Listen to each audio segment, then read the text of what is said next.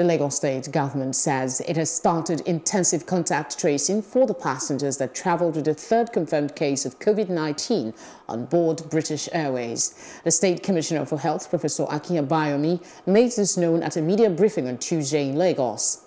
Abayomi said that the third case came on a BA75 flight that arrived in Lagos on March 13. According to him, the third case lives with her parents and one sibling, saying that the entire family had been transferred to the infectious disease hospital at Yaba as a preventive measure and for monitoring.